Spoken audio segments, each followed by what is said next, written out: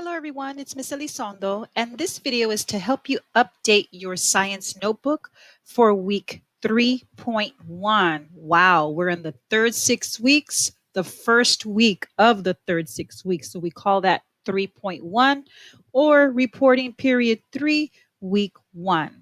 So let me show you my science notebook. Okay, let me show you my science notebook. Here is my fourth period science notebook.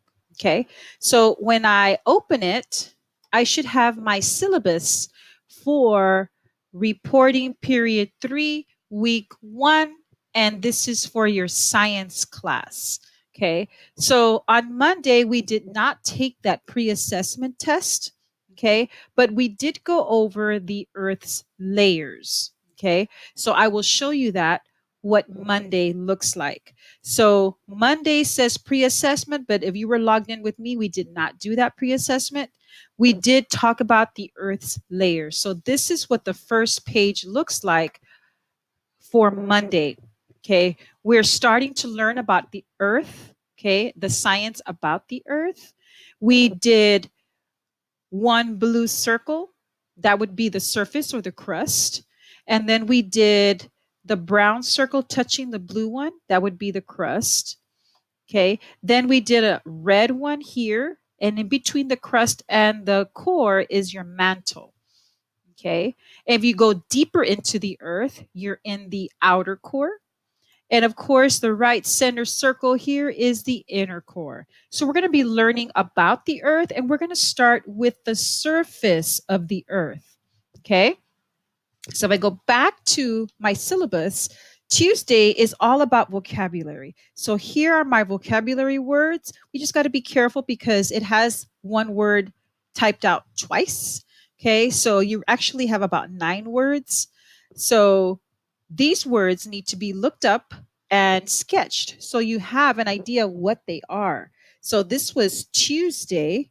Okay. So I'm going to turn the page of my notebook, and here I have properties of soil because that's what I'm learning this week according to my syllabus.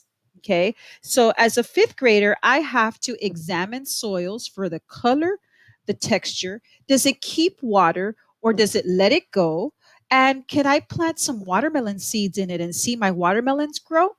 Okay. So does it support plant life? So the first thing you got to know is what type of soils do you have? Well, you can have sand. Okay, sand is a soil.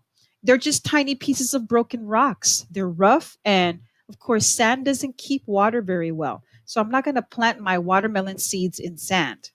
Okay, I can plant a cactus. That'll be good.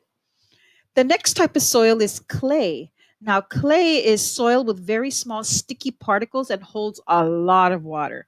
So if I want to plant my watermelon seeds in clay, they might drown because clay holds a lot of water and I don't want that.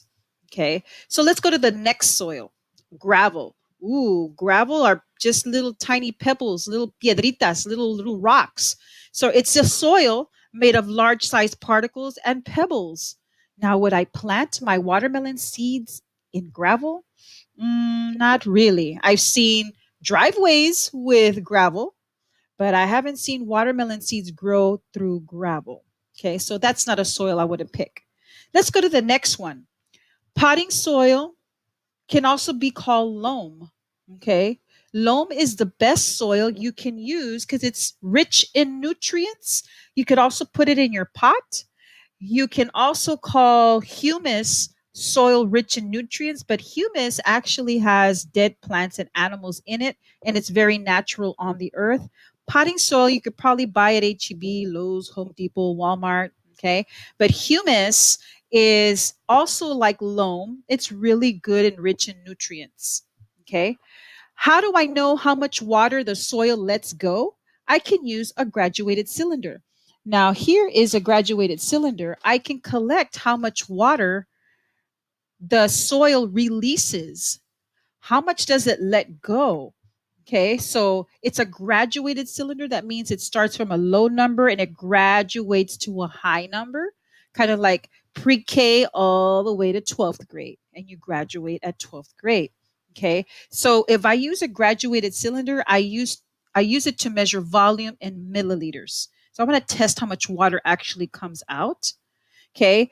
If the plant retains that, that means the soil is keeping the water.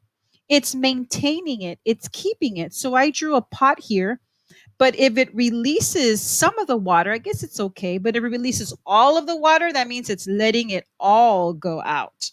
Okay. So you got to be careful what soil you decide to plant your watermelon seeds in. Okay. I would pick any of these. Okay. Loam, potting soil, or humus. That would be really healthy for a watermelon seed to grow.